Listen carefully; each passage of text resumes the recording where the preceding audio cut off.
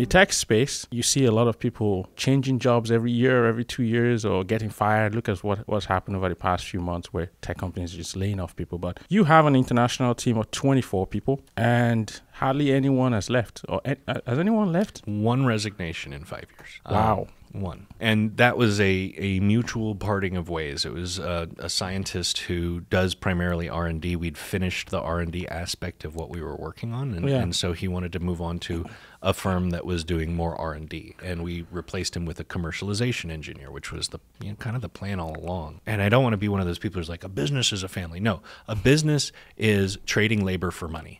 Let's be real.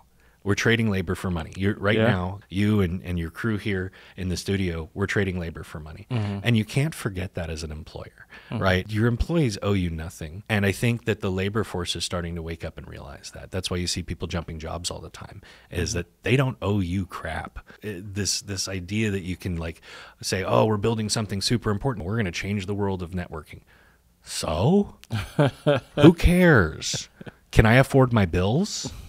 Right. And I think a lot of these startups, they say, come work for us to get this great experience. Come work for us to help change the world. Come work for us for this, that, and the other reason. They forget that you're exchanging labor for capital. We try to remember that as a business. We don't ask people to take pay cuts because the business is struggling. When the business struggles, when we're running out of money, what gets cut?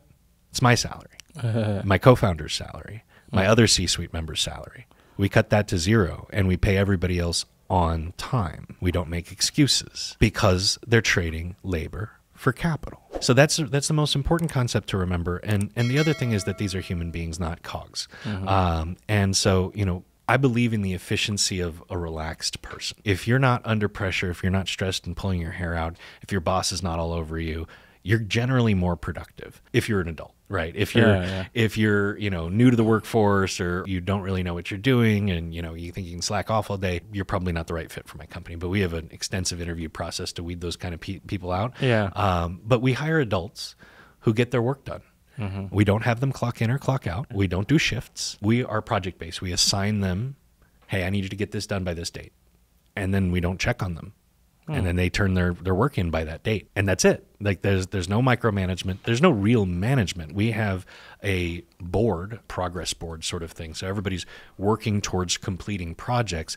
But, other than maybe say monthly check-ins, we don't micromanage these people. We let them get their work done on their own pace. And like different people work differently, right? Like some people are really productive between 8 and 10 a.m. and then not productive again until 4 p.m. That's just the way people are. And if I force somebody to work 8 to 5 when they're productive 8 to 10 and 4 to 10, then I'm not getting maximum productivity out of my employee. I'm not getting the highest value for my dollar in salary. We also require 20 days off per year, 20 work days off per year. We also require them to take off for federal and local elections. So you get the whole day off anytime there's an election in your local precinct or whatever.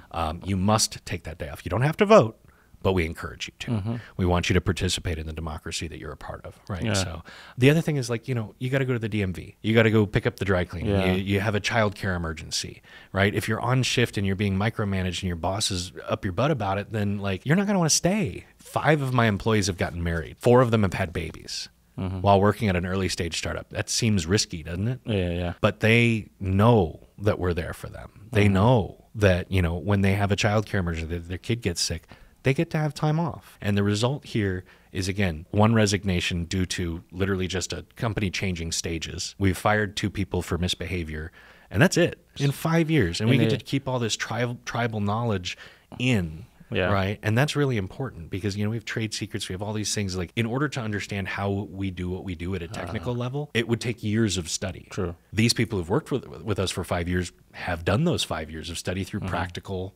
work. Losing one of them would be horrible for the company, right? So treating them like human beings, remembering that we're trading labor for capital or capital for labor, letting them set their own schedules, not only keeps my business efficient, it enables me to pay people well without being like exorbitant. So it keeps my burn rate low, and I get to keep all of that tribal knowledge in the tribe. And I think that's a much more effective way than like, oh, let me hire 100 salespeople and then fire 80 of them because I realize that none of them are hitting their quota. Like that doesn't work, man.